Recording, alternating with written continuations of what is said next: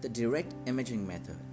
Taking a picture of an extrasolar planet sounds like the easiest way to discover one, but in reality it is probably the most difficult. Seeing the faint glow of a planet amidst the brilliant glare of its star is very difficult. Nonetheless, astronomers have used this technique to discover exoplanets.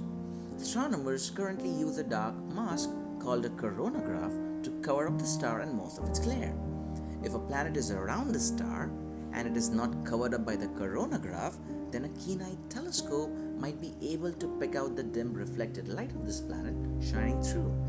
And that is how the direct imaging technique functions. There is another method though that is in the works. It is to use something called as a starshade, a device that is positioned to block the light from a star even before it enters the telescope.